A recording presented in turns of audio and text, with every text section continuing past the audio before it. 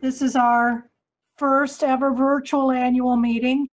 And even though all of us have been in many of these Zoom and WebEx meetings over the last few months, as you know, we still are figuring the technology out and it's easy to make glitches. So forgive me in advance and please don't hesitate to ask for help. I'm Sarah Pritchard, Northwestern University Dean of Libraries and the board chair of the Chicago Collections Consortium. This morning, I will try to share some of our recent accomplishments, our excitement at programs and new members, talk about our board and committees, and of course, we will hope to leave time for your questions. This also includes voting for board members. So this meeting this morning, this is our member governance meeting. We also have a board meeting later this morning and more of a programmatic presentation a little later in the summer. So unlike past years, we're not combining the members meeting with special presentation, but we do have special presentations ready to go. We will be recording today's session for members who aren't able to participate and posting it on the Chicago Collections website. So just be mindful of that as you participate. And please feel free to share any questions via the chat box because we will not be using audio for member questions. I want to take a moment to recognize the many conflicts that we face in our world right now. So this meeting is not being held in some sort of bubble isolated from what we're all going through. I want to recognize the many lives that have been lost, the hundreds of thousands of lives that have been lost due to the COVID-19 pandemic and to civil unrest. And specifically, I want to express our grief and anger at the murder of George Floyd, Breonna Taylor, Ahmaud Arbery, and our support for protest against racial injustice. And as many of you know, the Chicago Collections Consortium just worked on a series of digital exhibits related to the history of protest in Chicago. We want to recognize our support for Black Lives Matter. And I'll talk more about what we hope to do within our consortium later, but I just want to acknowledge that we're having this meeting at an especially difficult time in our city and in our world. And we have to engage with those times.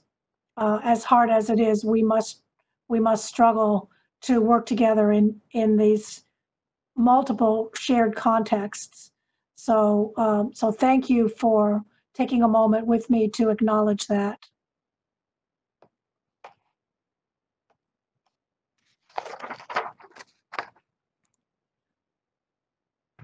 Here's the agenda that we'll go through this morning. We'll acknowledge our members and supporters. We'll elect directors. I'll give some highlights of the past year and a little bit of what's coming up next. And then ways that you can participate more in our consortium and questions, any questions you may have. We have about an hour for the meeting this morning. And I don't know whether this is a good thing or a bad thing. I can't actually see the clock while I have my screen share and video going. So Jeannie, you'll have to put in the chat box if you think I'm lingering too long.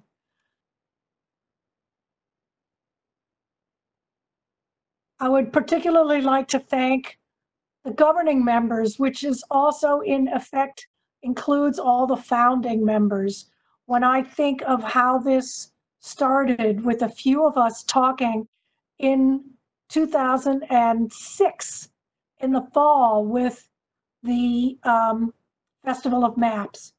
And it's quite remarkable, even though we are only coming up on the 10th anniversary of the formal organization of our consortium, we started talking about, hey, wouldn't it be fun if we all got together more often as Chicago-based cultural heritage institutions? And so it's really quite remarkable. These are the governing members who continue to contribute the significant core resources, both financial and personnel and expertise, technology support, funding, assistance with personnel and logistics.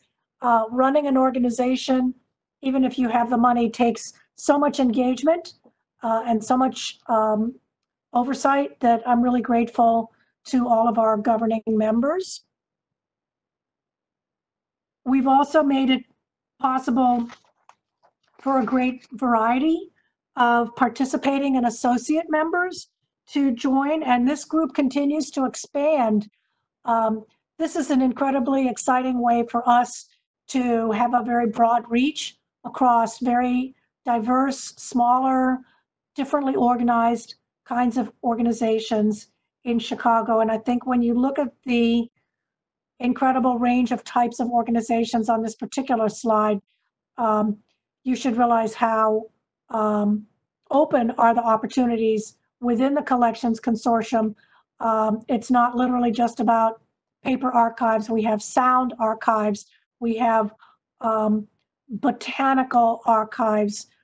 We have museums that are object-centered. So I encourage any of you who might be aware of an additional organization that has Chicago-related archival, broadly defined resources to be working with us to welcome them into our consortium. We are especially excited to highlight 4 new members this year. I want to say from the beginning, when we started brainstorming who could be a member, and we talked about the category of partnerships. And partnerships was a way to welcome commercial organizations that are not nonprofits. By our bylaws, they're not eligible to be voting members, but they are eligible to participate in our programs and contribute to our work. And many of these organizations have significant archives. And we started brainstorming, 13, 14 years ago, who are the people in Chicago that are commercial entities that have fantastic historical archives? And from the get-go, we had the Cubs and Wrigley Field on that list. And it has now come to pass. Chicago Cubs history in Chicago is very long and extends well beyond Wrigley Field. But this membership is very exciting, and we look forward to finding ways to engage with the history and archives that they bring to the table. We also welcome the Union League Club, which has founded over 140 years ago and boasts of a renowned art collection and continues to lead programs and members that have an impact on Chicago in education, government reform, justice, and other areas. And also Media Burn Archives and the Grove. Media Burn Archives collects, these are associate members, not commercial partners. Media Burn collects and shares videos created by artists and activists and community groups, and then makes those shareable. They have very extensive collections, and local Chicago politics is one of their great strengths. So again, we look forward to finding ways to bring those collections to the attention of scholars and educators and the public. The Grove of Glenview was once home to Illinois' pioneering naturalist Robert Kennicott. And the Kennicott Archives captures the family history of his family, but also his pioneering work on natural history in the Chicago area. So welcome to these members, and ordinarily you'd have a chance to go chat them up around the edges of the room. So just, look for a virtual opportunity to do that. We've been very lucky, again, since the beginning to benefit, and we could not actually be the organization we are today without the support of multiple, both local and national funding agencies. From the very beginning, the Andrew Mellon Foundation, and many of the others, MacArthur Foundation and Mellon, were the ones we talked to really the first, like, don't you think it would be great if we could organize this consortium? Subsequently, we've worked with the Driehaus Foundation, the Donnelly Foundation, the Illinois Humanities Council, the Illinois Arts Council, and the Terra Foundation. And you'll hear more about our work with Terra when Jean Long speaks at the end of the meeting. They have been very engaged with us, not only as a funding agency, but as a programmatic partner. I'd like to recognize the people who've been our boards and committee chairs. This has been the past year's board of directors. I'll mention in a moment there's some transitions here, but I want to thank Sharon, Ellen, Mary Case, Jan Chinlin, Michelle Frisk, Doug Litz, Brenda Johnson, Marianne Ryan, Devin Savage, and Alice Schreier for really consistent support in managing our board meetings and board participation, which helps us plan programs and articulate the strategic plan and make financial prioritization. These are the many committee and task force chairs. Again, from the beginning, the work of this association, this consortium, has been carried out by the committees, not by the executive director on her own or by the board on its own. So we benefit from a octopus-like structure of committees. And at the end of this presentation also, we'll tell you again how to participate. These committees are all open. Every one of them is open to additional members from your organizations. You do not have to be a board member. You do not have to be the official representative from your organization. You just have to be a member of a member institution, a staff member. So if you would like to find ways for your staff and maybe newer staff who aren't as familiar with our work, we welcome participation in all of these committees. These are the chairs who've been, let's see, did I somehow skip one here? No, there's a slightly in a different order than what I expected. We have several transitions going on the board before we get to electing next year's board, the incoming board. I will be rotating as board chair. I've served 3 terms. It's been a fantastic work, but I will be rotating off the position as board chair. I will still be on the board as the past chair. Sharon Bostic has done fantastic work as our treasurer, and she too will continue to serve the board in other capacities. Mary Case, intrepid co-founder. I can't say enough good things about Mary Case, who wrote all the grants in the early years and put up her organization, UIC, as the fiduciary agent before we had a way to collect any money. We could not have started this organization without Mary's very hard work and commitment. And Mary is actually retiring like any instant. May have already actually retired. It's hard for me to imagine not having the chance to see Mary all the time. So we hope we will, in fact, find ways to engage her. I should just say, as fair warning, you retire from your job, you don't have to stop working with Chicago Collections. Thank you, Mary, on behalf of all of us.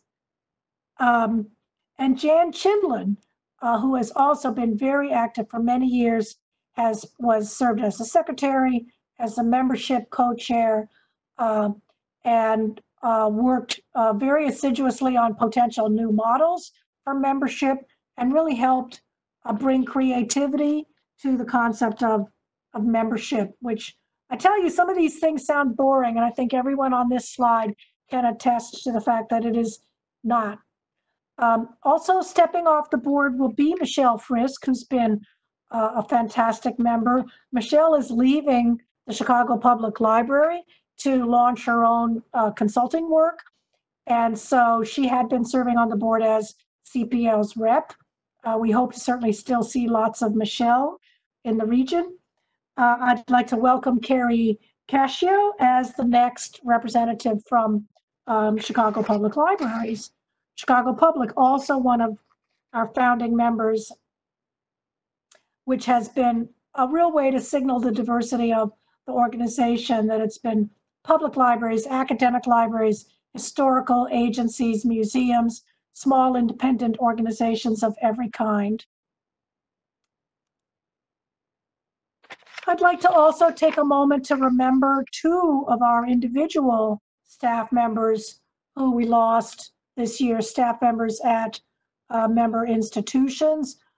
As I've just said, the work of this consortium happens through all of the work of many, many individuals on many committees. So it's important for us that we say a few words about Doro Boehm, Special Collections Librarian at the School of the Art Institute of Chicago and at Columbia College, and had really unique knowledge of artist books, and was a very inspirational, committed to education librarian and teacher. We also lost Bob Sandusky at UIC. Bob was crucial to the leadership on the early development of our portal. Bob, as Associate University Librarian for Information Technology at UIC, which is where all our systems were hosted and still are hosted. And Bob's commitment and leadership and collegiality will be missed.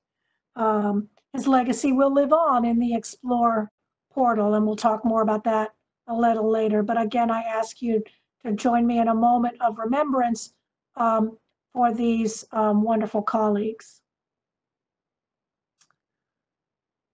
This is a formal business bit that we are required to conduct by our bylaws, and we're always excited to welcome new directors, and then in turn, the board at its meeting later this morning will elect new officers. But it is the prerogative of the full membership, as you all are assembled here, to elect the people who will come onto the board. And we are open to a great diversity on the board. That is, to serve on the board, one does not automatically have to be a member of a member institution. So we have the opportunity under our bylaws to nominate people to the board who have been strong supporters of ours, or who may represent the nonprofit sector in a different way, or the educational sector. So we're always happy to receive your recommendations of people who would want to make a commitment to serve on our board. And it is an active board, so they have to be willing to take a direct part. But it does not have to be from our members, and it does not have to be, and it can be not only all of our members, it can be any of our members, not just governing members. So we are always interested in diversifying the board, both in terms of types of people and types of organizations. I want to thank Mary Ann Ryan and the nominating committee for bringing forward the slate of proposed directors who would take office after this meeting for the fiscal year 2021. Pamela Hackbart-Dean, Head of Special Collections and Archives at the University of Illinois, Chicago. Brenda Johnson, already a member of the board, Library Director and University Librarian at the University of Chicago. Just Rob Karpinski, who some of you may know, but many of you may not have had the chance to meet yet, is the Associate Vice President for Academic and Library Affairs at DePaul University and has been very wonderfully supportive as he's come to know more and more about the consortium. And DePaul is the sort of fiscal agent. DePaul is how we manage to issue paychecks and convene a lot of meetings. So we want to especially thank Rob and DePaul University for their leadership in helping us manage our association. Doug Litz, Executive Director of Libraries at the Ryerson and Burnham Libraries at the Art Institute, wonderful participant on the board and the executive committee. And Leora Siegel, Senior Director of the Lennart Library at the Chicago Botanic Garden, and very incredible multi-part library that has everything from rare books to volunteer literature related to people for whom gardening is a hobby, to quite heavy-duty scientific literature for the botanists and plant genetics people at the Botanic Garden. So a very diverse and wonderful library that she leads. We are open to any nominations from the floor. I'll just give you a moment. It helps to have asked the person in advance. But if you would like to make a nomination from the floor, please do so now in the chat box.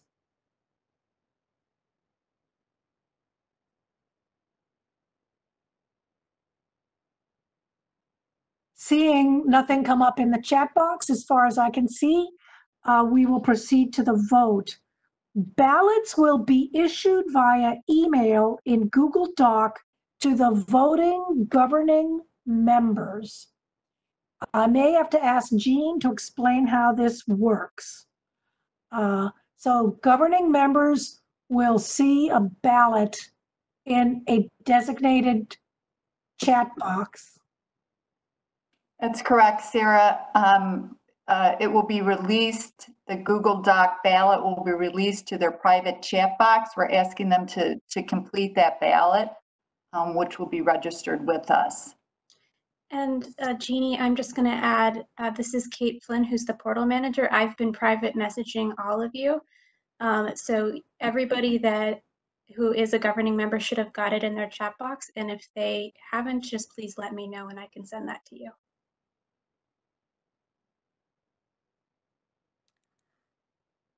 Sarah, we can still see your screen. Oh, sorry. Okay, never mind. And I went out of full screen. I will submit the ballot later since I'm in screen sharing mode. So everybody else, please submit your ballot. We had quite a lot of discussion in our practice yesterday about was it possible to have screen sharing and presenter windows open separately. And it turns out, unless you have multiple monitors, it doesn't really work. So I don't have multiple monitors, so forgive me for that. So we will tally. Are we trying to tally the votes in real time or report out simply at the board meeting later? Jeannie? We will report at the board meeting. All right. So thank you, governing members, for filling out your ballots. I'll take a few moments to talk about the really fun work that we've done over the past year. It's been, as you can imagine, a very strange, disconnected kind of year when we look at the year as a whole, as I'm sure has been the case for every single one of you. At the same time, we've been very productive and able to pivot effectively because of so much work that we already had in progress. We have really reached out for a lot of new collaborations this year, and I'll talk about some of the strategic partnerships that have helped us reach new audiences. So we've been especially pleased to welcome Marcia, and I know Marcia so well, I'm embarrassed to say that I'm forgetting what order are her hyphenated last name. I apologize, Marcia. Marcia at the, Walker McWilliams. excuse me? Yeah. Walker McWilliams. Walker McWilliams at the Black Metropolis Research Consortium, who has immediately taken very strong leadership in that consortium over the past year. We're looking, we did some co-sponsorships already with them, and we're definitely looking to do more. We did some joint public program with BMRC on Lee Bay and Don Hayner speaking as authors of recent books about Chicago. Chicago area archivists did a wonderful genealogy workshop with our partnership. The Chicago Cultural Alliance, stories of immigration from their membership. The Chicago Research Summit, a relatively new initiative for us to be participating and presenting to them. Jean Long is on their advisory panel now. Chicago Architecture Biennial was a great opportunity. We did a couple of different programs with the Caxton Club, where we have some overlapping memberships as well. And of course, interest in books and archives. And toward a National Archival Finding Aid Network, which is a national initiative that we, and especially through Kate Flynn's work on the portal, we've been working to try to be able to have more seamless interoperability across finding aids, across multiple archival search systems and websites.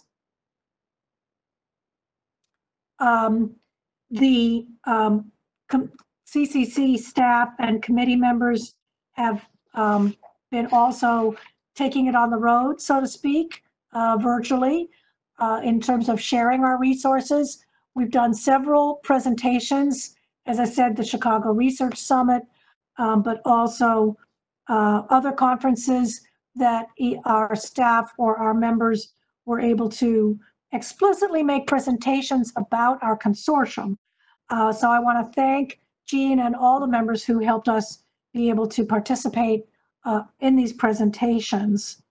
And please let us know if you would be interested in presenting on our behalf at any conferences that you are already active with. We're seeing great opportunities in the digital environment it's actually become easier in many ways for us to make presentations. Obviously, we don't have to travel, and we have a lot of stored PowerPoint accumulated material that we are happy to help you if you would like to do a presentation. This is not something that you have to do from scratch. We've had a very active online reference participation. Our cooperative reference committee provides responses, and we route around to our network responses that maybe we don't know the first time, and we route it to a member library that might be able to provide a better answer. And these come in through the web portal. So it's kind of over the transom. We never know what folks are going to ask. It's everything from school-age children with homework questions to advanced researchers who don't know where a certain archive might be located. We get questions from the media, the general public, genealogy questions. So this has been wonderful. As you can see, we've had a big increase just only midway through 2020. It's already a big increase over 2019. And we expect this continue as so many institutions in the area are doing remote teaching. In fact, I should say, we get questions from all over the globe. I should have asked and didn't think of it in advance to put a Google Analytics geographical map up of where our hits come from to the portal and to cooperative reference. We are able to map that, and I'm proud to say that we do, in fact, get queries from all over the entire globe because we're so accessible, easy to use, and it's a free resource thanks to the support from all of you. we've done quite a few workshops for you on how to help us build that portal.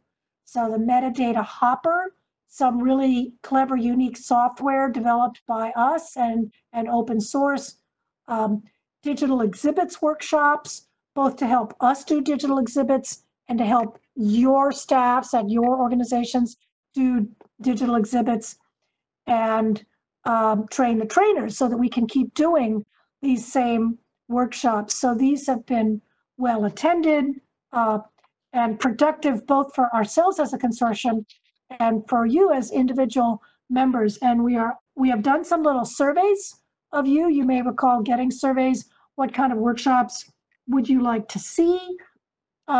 Please both continue to answer the survey and continue to tell us what kind of workshops might be Chicago Collections uniquely able to offer to your staff that you're not able to get through other organizations, and that will help you make better use of our resources, upload your materials to the portal. So we've also in the past done workshops on digital preservation and other kinds of technical work, as well as we can do more to help you put together teaching and outreach events. So we're happy to do more of this. We've had some really exciting public programs over the past year. We don't get to sit this close together anymore, sorry. At some point, we'll look nostalgically back at these pictures of people crowded together in a lecture hall. My goodness.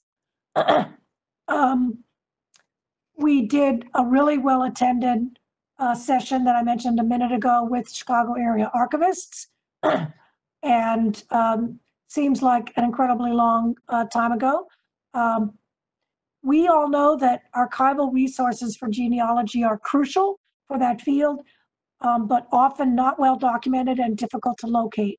So what do we have across our consortium that's unique, and how do you use it?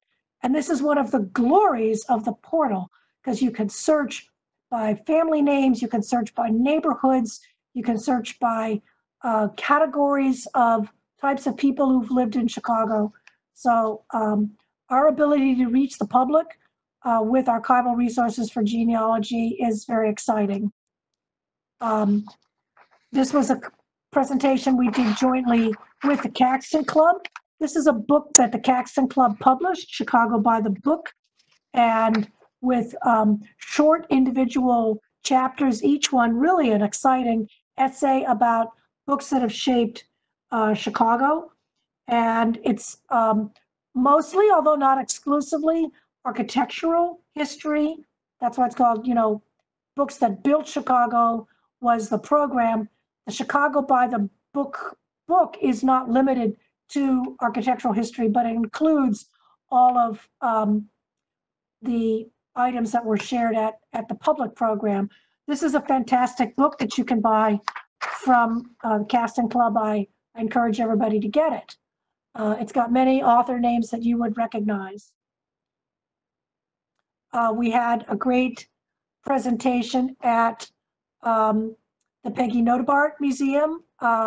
Oops, sorry for that typo in there. I didn't catch that. And this is a wonderful speaker who wrote a book about urban wildlife that particularly highlights urban coyotes in Chicago. And he has documented information about the behavior of coyotes in Chicago that is quite impressively sophisticated. I encourage you all to go look at some of his YouTube videos where he shows that coyotes know how to watch street signals so they know when to cross the street. I'm not making this up. It's a little scary, but was a very engaging speaker, and particularly highlights why we have resources like zoos and botanic gardens and the Peggy Notebart Natural History Museum in our consortium, because those kinds of resources are equally crucial to documenting the culture of our city. We had, I mentioned a moment ago, co-sponsored with the Black Metropolis Research Consortium. We had a really full auditorium very exciting presentation about these two books. One about the lost South Side, the architecture of the South Side, some remarkable buildings and neighborhoods. And then the Jesse Binga, who ought to be a household name and really isn't, and why was that? And it's a very complicated story.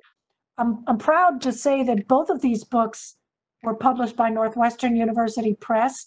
So the Black Metropolis Research Consortium, the Chicago Collections Consortium, and Northwestern University Press all put this on. There was books available for signing, and it was a remarkably textured discussion of the history of Chicago. So thank you to all those presenters. And we did this in February during Black History Month.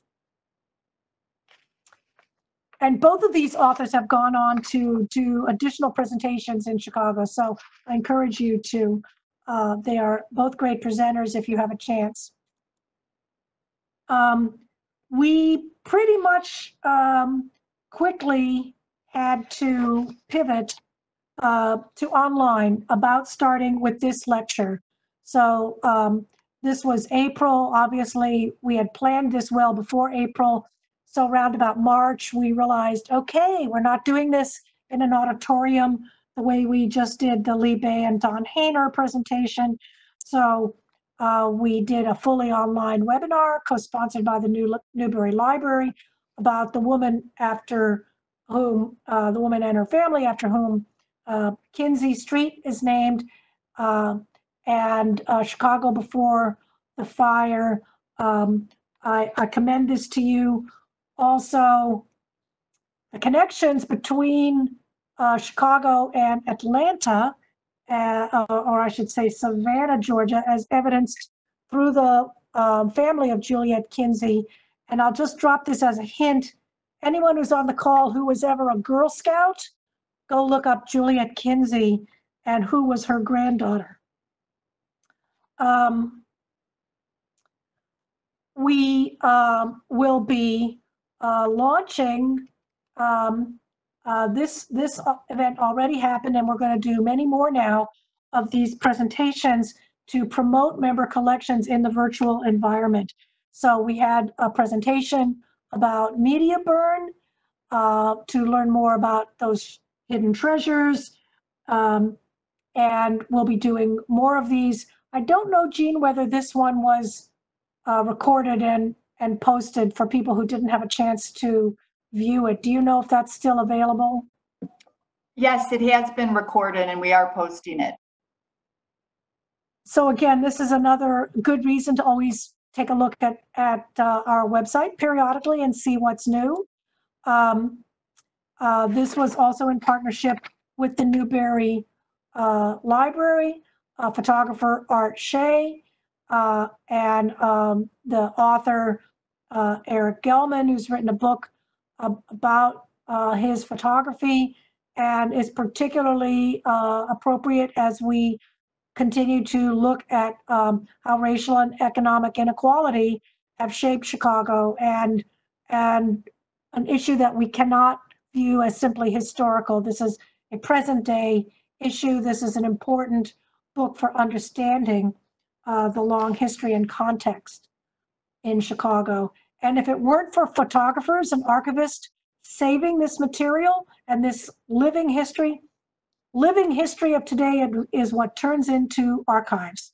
So I know that people are busy collecting artifacts and photography right now of the Black Lives Matter movement in Chicago, the social protests, and the terrible conflicts in multiple locations in Chicago. It's painful, but we must continue to archive and save our history so we can understand it and do better. This is coming up soon, Sophonisba Breckenridge. This year, lest we forget, is the 100th anniversary of women's suffrage, voted in 1920. So there have been a lot of events of many of our member organizations. related to the extremely active position of Chicago women, both Black and white women in Chicago, very, very active in the turn of the century women's movements. So I'll just highlight this one program that we will be doing coming up June 3rd. Excuse me, past June 3rd. I'm losing track. This is the sort of amorphous environment we find ourselves in, where I'm embarrassed to admit that I forgot that June 3rd already passed. So each day blends into the next. This is a digital exhibit that is currently up and available. We actually released this last fall. We had no idea how pertinent it was going to be, that we better do more and more to pivot to digital exhibitions and digital programs. So this was already in the works last year. It was even for the last several years, it's been difficult to stage collaborative physical exhibits, as we did very early in our history as a consortium. We had shared participation in physical exhibits, and that is just hugely logistically complicated. And so we have developed some great skills and expertise and partnerships in shared digital exhibits, and that also require curators and designers. And this is a particularly beautiful one that you can find linked at our website.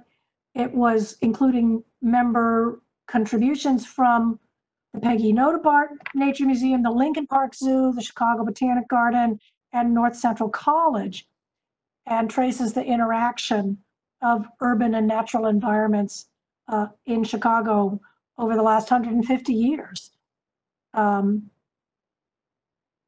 We also, as I alluded a few moments ago, last year, this actually emerged out of seeking ways to commemorate the 50th anniversary of the 1968 Democratic Convention and Chicago protests and riots that occurred in that year.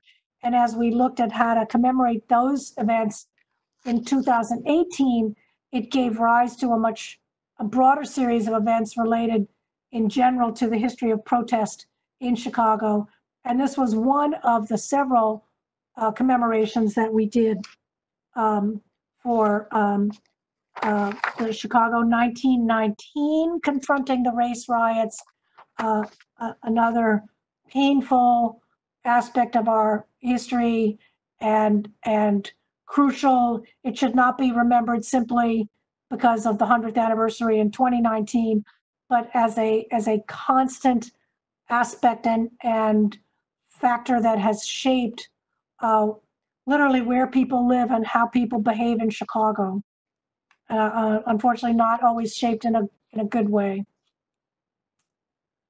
I keep alluding to the Explore portal, where we mount both catalog data, metadata about your collections, and also images. So we want to just talk about what's new. We have incorporated new materials from many of the members of the Chicago Cultural Alliance. Over 1,000 images have been added from institutions that participated in the Stories of Immigration project. I want to emphasize that the crucial thing for you to help us add is metadata, and great if you have images, but don't worry if you don't yet have images, because we also are helping to host projects for you to digitize and get training on how to digitize and upload additional images. These can be images that you retain on your servers or that you transfer to ours. You don't have to deposit the images with us, but you can. And that's the glory of our metadata hopper. And we can also host and harvest your metadata. So please be sure to contact our portal committee and portal manager, Kate Flynn, who's really responsible for all of this content that I'm presenting. We've, for the first time, had great contributions from North Park University, the Union League Club, and the Pullman National Monument, part of the National Park Service. And again, each of these organizations has significant materials that are distinctive aspects of Chicago's history. And we want to find a way to share this with a broader audience. And the portal, which, as you know, is really user-friendly, the portal is the way to do that, whether it is just descriptions of your material and also actual images. We can do both. We have a lot of work planned for the year ahead. I'll just talk about that. We shape our planning according to a strategic plan. We're now in at least the third iteration of our strategic plan, which is a good reminder that a strategic plan cannot be static. We have to constantly revisit the plan. At the same time, we need a plan to help us do important prioritization. So this is one of the key obligations of the board, is we have a lot of things we can do, but we can't do all of them. So we shape our work with the strategic plan, which went through a major revamp, thanks to many contributions from you as members, about just 2 years ago. As I said, at least the third iteration since we launched our strategic planning processes in 2010-11 at the beginning of the consortium. We have 4 broad areas of work. These are our organizational goals. Within these, each year, we look to set particular targets. We want to, above all, enhance public access to Chicago-focused collections.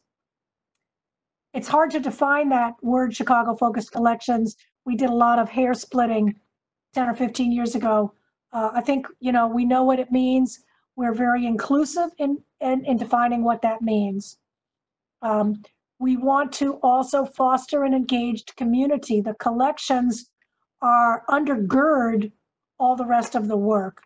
The collections undergird teaching, research, school participation, individual participation, organizational participation. So that's what we mean by an engaged community, whether it's our members or the general public, or anybody who's interested in Chicago history.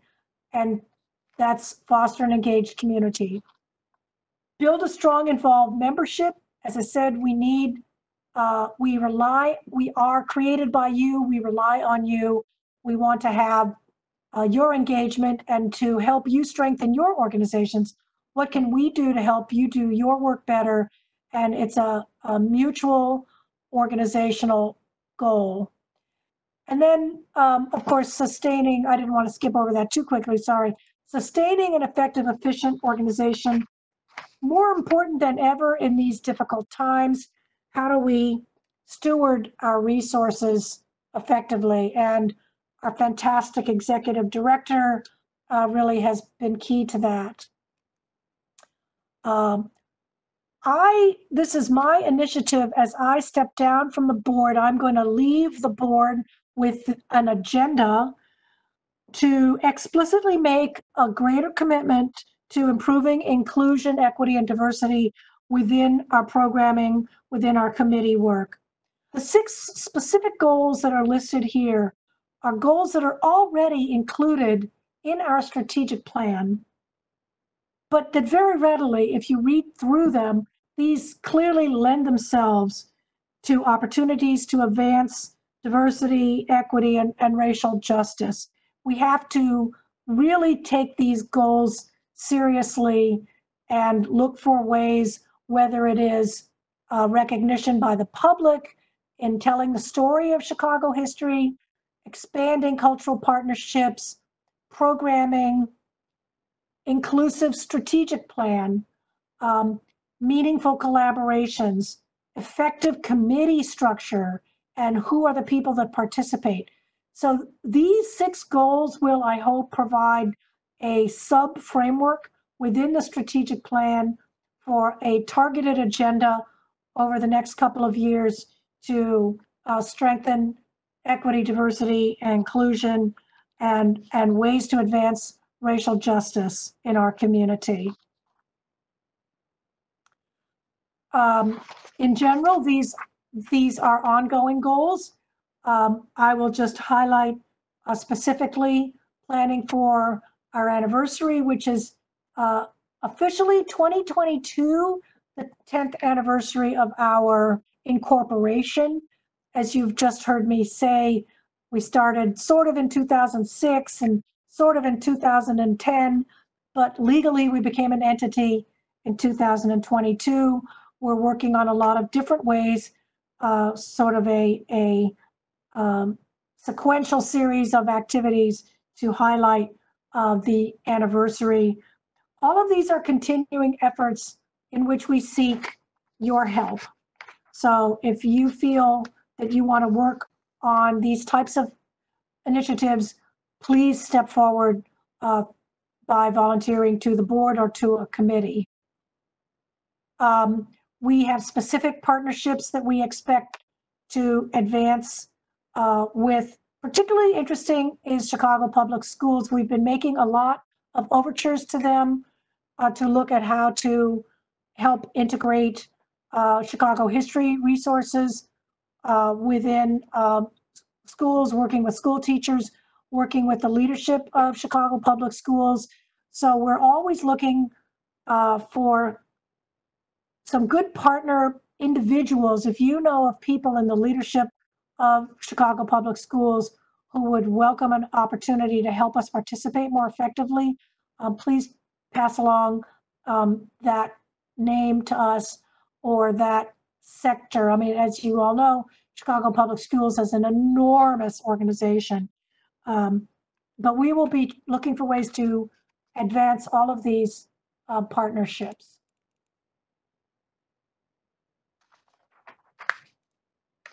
We have a couple of upcoming programs. I can truly say these have not happened yet. And these are additional ways to highlight our members. I strongly encourage you to tune in on June 26th for the Alliance Française presentation with Renee Sato. And I'm sure this is an organization that many of you might have wondered, well, Alliance Française, you know, what kind of archives do they have? What do they do that's uniquely Chicago-centric? Aren't they just about France? Well, listen in and you will learn the fantastic history of the Chicago-centered work of the Alliance Française. We also have a highlight. We are happy to welcome new leadership at each of these crucial members of our organization. So Greg Yao, new president of the Center for Research Libraries, Danny Green, new president at the Newberry Library, and Marsha Walker McWilliams, the new executive director at the Black Metropolis Research Consortium. So these are 3 really dynamic, energizing people who've already contributed. Each one of these 3 people has already contributed actively to not only, of course, their own organizations, but to our consortium. And we're incredibly excited to bring this program to you. We've got a couple workshops coming up over the summer. Cataloging, it's all about cataloging, folks. If we don't catalog the materials, no one's ever going to discover them. So it may sound kind of technical, but I encourage participation of your staffs. Any staff who would like to help, any staff member of your organization, you don't have to be a cataloger. People who want to help get your content into our portal. Also, more interestingly, how to look at how you describe your collections. assessing bias in your cataloging. We've known for decades, librarians have been critiquing lists of subject headings, the Library of Congress subject headings, the Sears list of subject headings.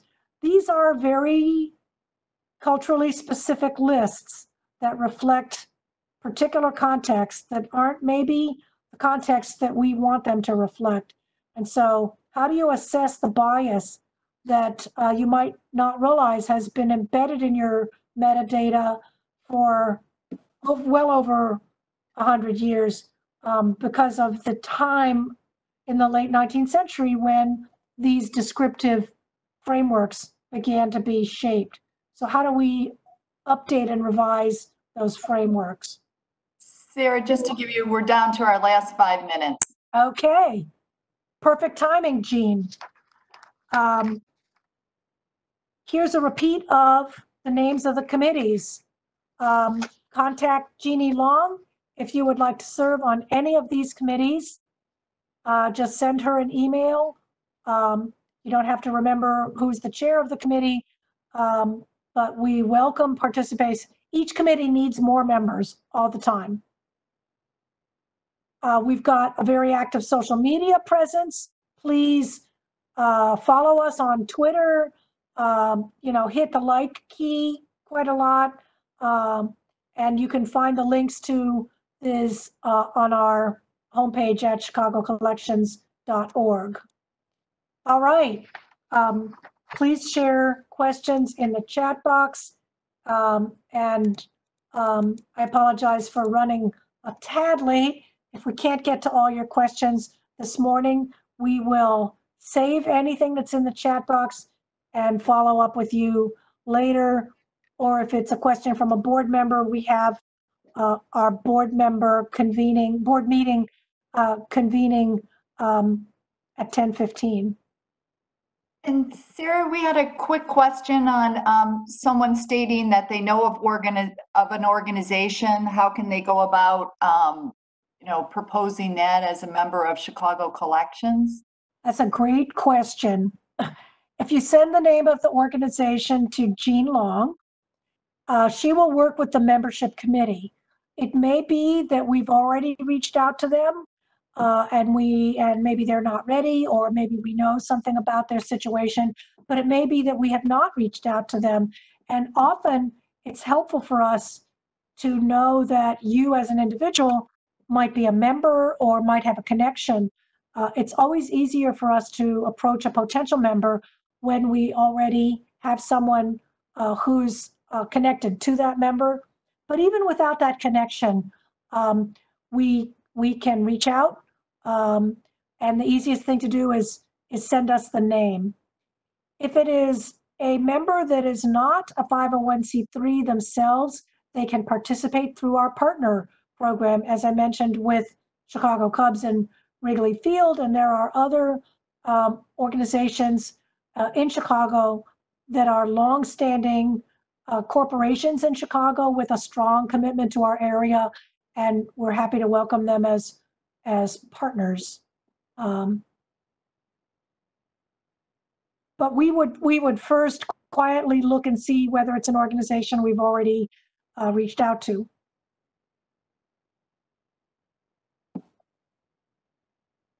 Great, and we're just at the 10 o'clock hour.